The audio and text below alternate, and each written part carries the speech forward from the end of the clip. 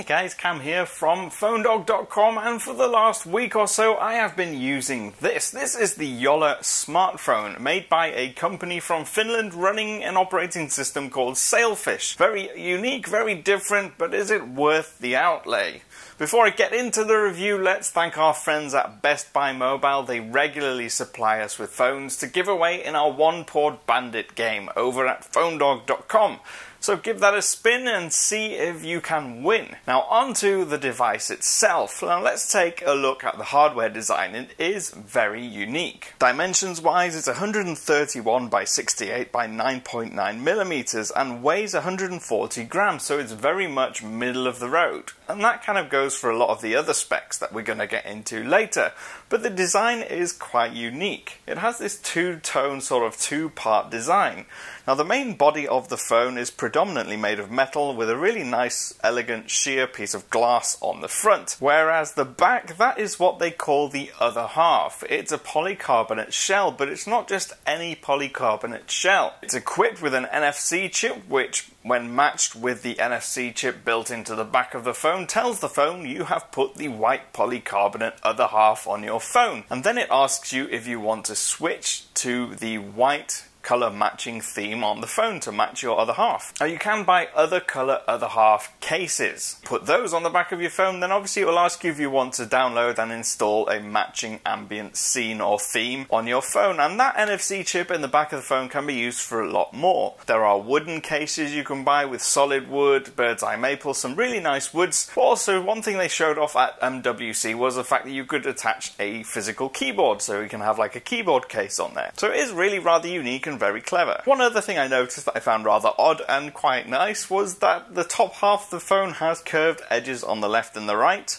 whereas the bottom half, or the other half, has completely flat left and right and curved on the top and the bottom. It kind of gives you that impression that you've got two pieces of material facing opposite ways to each other, and it makes it certainly look different to anything else on the market. It feels solid and light and really quite comfortable to have in your hand, and it only has two buttons on the phone. It's got the power and lock key and your volume rocker on the right hand edge, and that's it. And that's because of the operating system is completely gesture based. With hardware for now, and take a look at the display. It's a 4.5 inch QHD display. It has a resolution of 960 by 540, so it's definitely not the sharpest display on the market. It does have Gorilla Glass 2 on the top, which means you should have your phone protected from most scrapes and bangs from daily use. But the display technology itself is neither here nor there.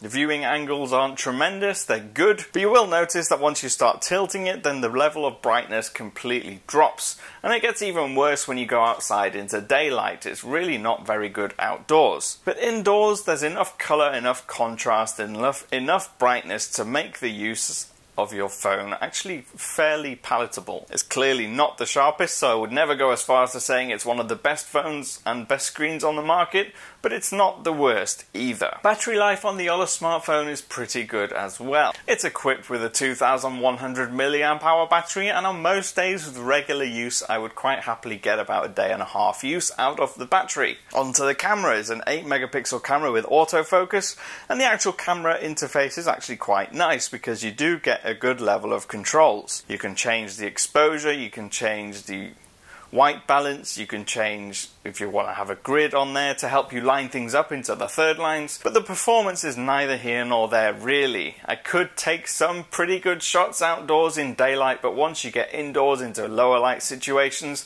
you start to see a lot more graining and it struggles to focus. So if you're a big photography nerd, this probably isn't the phone for you. Now onto Sailfish OS itself. Now it's important to note that Jolla and the operating system itself came from Nokia originally. Some ex-workers from the Nokia factory went and started their own company, and it was born sort of out of the Meego operating system that you found on the Nokia N9, and that's why the icons may look quite familiar to you.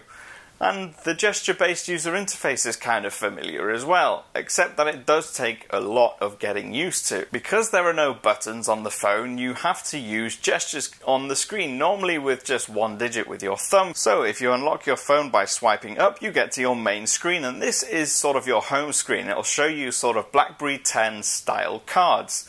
and it'll show you which apps are running, and it'll show you a brief overview, sort of like a widget, and it'll show you what's happening on that app. It's not actually running or using any of your phone's memory, but it's there and it remembers. To get to your apps and to launch apps themselves, you can scroll up again and then you'll see your familiar grid of app icons. And once you're in an app is where it kind of gets a little bit confusing. To actually do anything within an app, whether it's sending messages on Messenger or creating an email, you have to press and hold on the screen and then scroll down. And when you scroll down, you'll then see a menu appear on the top of the display, and then you can choose which of the actions you want to perform. To get back to your home screen, you can swipe left or right from the edge of the display. Now that's what you kind of have to look out for with Sailfish, is that you have these dots on the top of the screen that tell you when you can slide left and right within the app. Otherwise, if you slide left or right, again, it will just take you to the home screen. Once you get used to the operating system and the way it works, it's okay. I wouldn't say it's fantastic, it's unique and it's different, and it's nice to have something that's completely gesture-based, but it could do with some revamping to make it a little bit more user-friendly. And the operating system isn't helped any further by the fact that there are very few native apps available for Sailfish. If you go into the Jolla store, most of the apps that are there are made by Jolla themselves, and there aren't many third-party developers creating any useful apps for the phone. There are some very basic apps for things like eBay and Twitter, but they are far from being great apps. But it's not all bad news, because you do get Android support, so you can install Android apps. If you select to download Android support, you'll get the Yandex store. Now the Yandex store is where you'll get all of your Android apps. And you download them, and they're not fantastic, but at least it's better than having nothing. But sadly for me, I didn't once get the Yandex store to work. I did get another one called Aptoid to work, but the selection of apps in there was very, very minimal. Now on to the performance, and it's another one of those cases where it's just okay. There's nothing really to sing and dance about here. It's a middle-of-the-road phone and it performs like one. Sometimes opening apps is slow, sometimes it's generally quite smooth and fluid. I would never have said that it's really, really quick and fast, because it isn't. Opening some of the native apps is generally quite good, but opening the browser is quite slow, and actually navigating the browser I found quite frustrating. Powering the device is a 1.4 GHz dual-core Qualcomm processor, so it's nothing like the quad-core processors that you'll get on a lot of phones that run Android. And here's the thing, as a sort of wrap-up, unless you're really looking for something different and unique and you want to support an independent company, or you're just curious and you're fed up of the norm, you don't want to use Android and iOS or Windows Phone anymore, you want to try something different, then Jolla is certainly something worth considering. The phones cost €349, and at the moment they're only available in Europe. But if you're wanting a great phone in the mid-range that does everything you want it to do, and you want great apps and great service, great performance, then really Jolla probably isn't your best option. You're better off going with something like the HTC One Mini 2 running Android,